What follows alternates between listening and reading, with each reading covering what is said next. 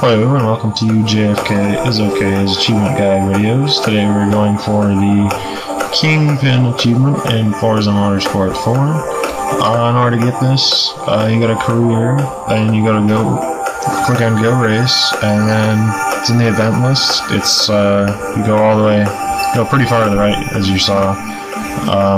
Go over to Top Gear Challenge, and you choose for whatever class of car you want. You can also do the plus ones, but those are a bit harder to actually win, but you don't actually have to win to get the achievement. So yeah, you can also get this in career mode.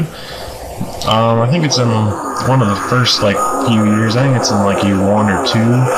So if you are just planning on playing career anyway, I wouldn't just go to the event list because it's not really worth it. I mean, you're gonna eventually get it anyway. So yeah, all you have to do for this achievement is hit the golden pin.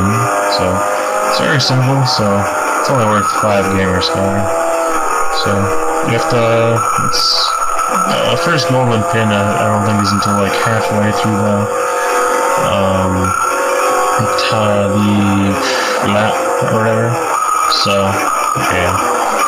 I actually think these are kind of difficult at times. They're kind of fun, but I also think they're kind of difficult with a certain number of pins. Like, if you swerve too much, and you can miss and all that, and it's just, yeah. So, there's the achievements. Remember to rate, comment, and subscribe. Goodbye.